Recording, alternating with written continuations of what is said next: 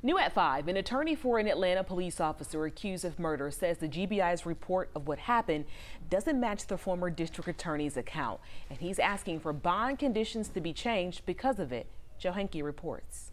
We have been working on this case around the clock. 5 days after Atlanta police officer Garrett Rolfe shot and killed Rayshard Brooks while trying to arrest him for DUI, then Fulton DA Paul Howard held a press conference.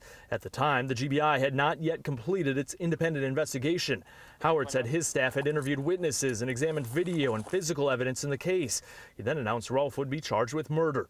Now, Rolfe's attorneys in this court filing say a copy of the GBI investigation they received contradicts some of Howard's key claims they believe impacted Rolfe's bond conditions.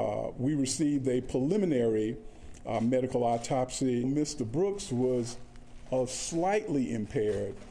His demeanor during this incident was almost jovial.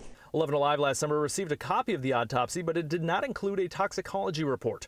Rolfe's attorneys claim the GBI later found Brooks's blood alcohol level to be .102, with cocaine and other drugs in his blood and also drugs in his car. But after Mr. Brooks was shot, for some period of 2 minutes and 12 seconds, there was no medical attention. Howard claimed Rolfe violated APD policy by not applying timely aid to Brooks after he was shot. Rolfe's attorneys now write, no eyewitnesses interviewed by the GBI supports this claim. Eyewitnesses stated that Officer Rolfe rendered medical aid to Brooks. During the 2 minutes and 12 seconds that Officer Rolfe actually kicked Mr. Brooks while he laid on the ground. Howard said Rolfe was being charged with aggravated assault for the kick, but in the court filing, Rolfe's attorneys claim on a review of the videos, the GBI concluded that it appeared Officer Rolfe was stepping over Rayshard Brooks, not kicking him. Currently out of jail on bond, Rolfe has to follow a 6 p.m. to 6 a.m. curfew, cannot possess a firearm, may not have contact with APD officers,